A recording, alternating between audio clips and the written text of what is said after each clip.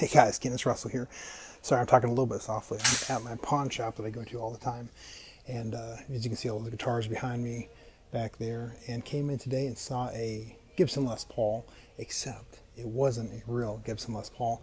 I wanted to show you the details on how to spot a fake Les Paul or a fake Gibson compared to a real one. So here we go.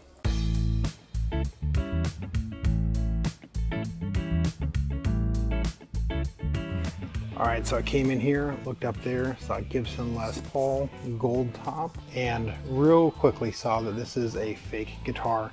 I'm going to point out to you all of the inconsistencies with the real one. I'm going to use some of these other ones as examples. Alright, so I've got here, sitting here, 3 guitars. This is the fake right here. Here's the fake Gibson. This is a Epiphone Gibson Les Paul Custom. So this is kind of the real copy of the Gibson, the Epiphone version. Here's the fake. And here's a Gibson Les Paul. The asking price of these he had on here was $1,800. Oh my gosh. So I'm going to show you kind of some of the things that to look for a fake. The first thing that I noticed, if you see there, see how that red just does not look good right there? How it like comes up in the binding. You can see paint that has gotten into that side. That's not going to be the case. You're not going to have paint coming up on a binding. Binding on this side here, see how there's that gap in between there, between the binding from the body coming up into the binding on the neck. Even you can see here on the Epiphone, it's merged together, and this is a lot better job. Down here on the bridge, these thicker screws in here, just like this one. They're a little bit thinner than this one, but you can see here on the real Gibson that these screws, these posts, are actually thinner. They're like a thinner screw. In all Gibsons, it's going to be a thin screw, and it does not have the screw on the top part here. Whereas like your Epiphones and your other cheaper guitars are going to have the screw on the top happening here. On the Gibsons too, usually, I mean, you could just flop this around, but you know, your screws are on this side, whereas your two-pneumatic bridge on your fakes and your Epiphones are going to be on the underside here. Probably the easiest thing to look at when you're looking for a fake. What they'll do is they'll go buy like an Epiphone cover right here to put on this fake cover right here. But this cover, you can see, has 2 screws in it. There's only 2 screws on that truss rod cover, and the fake has got the 3, and the Epiphone has the 3 on there as well. Gibsons you will never see with 3 screws whatsoever. You'll just never see it. So that's probably the first thing to look at. Now actually in recent years they've been better at faking them, and you'll see them with 1 screw there. So my guess is this is actually a few years old.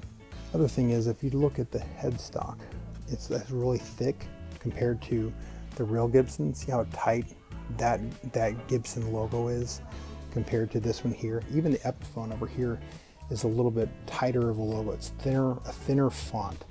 Also, there's not enough space up here on that O, where the O kind of cuts out. The dot on the I is a different color than the rest of the headstock logo. A couple things I'm actually noticing too. Look at that trapezoid. Look how horrible that is.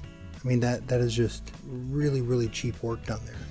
Even on the Epiphone, it's just, you know, these look a lot sharper in here than this does here.